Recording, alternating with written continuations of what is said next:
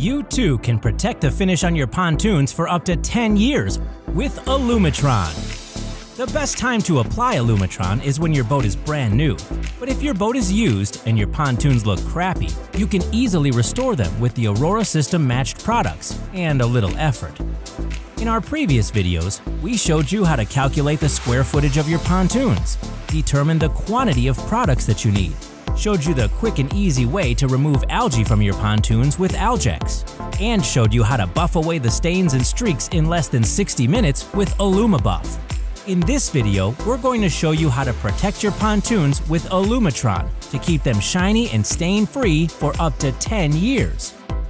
You'll need a lint-free cotton cloth, some Alumetron, a plastic paint tray, and some rubber gloves. First, we fold the cloth into a pad about 6 inches long. Now, pour some Alumetron into the tray, and we're ready to go. Dip the folded edge of the pad into the Alumetron and squeeze out any excess. Apply Alumetron by wiping with the grain in long, smooth, wet-on-wet overlapping strokes. Don't go over any coated sections or overwork the application. You can correct it with the next coat. By the time you finish one coat, the pontoon should be dry enough for the next. You'll need a total of 4 coats, but as you can see, it goes on quickly and easily.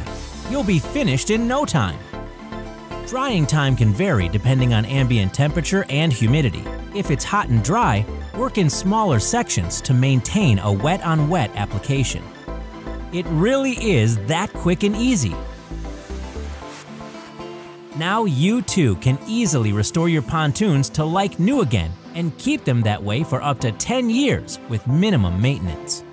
For more information about Alumetron and other pontoon boat products, visit auroramarine.com/shinypontoons or click on the link below.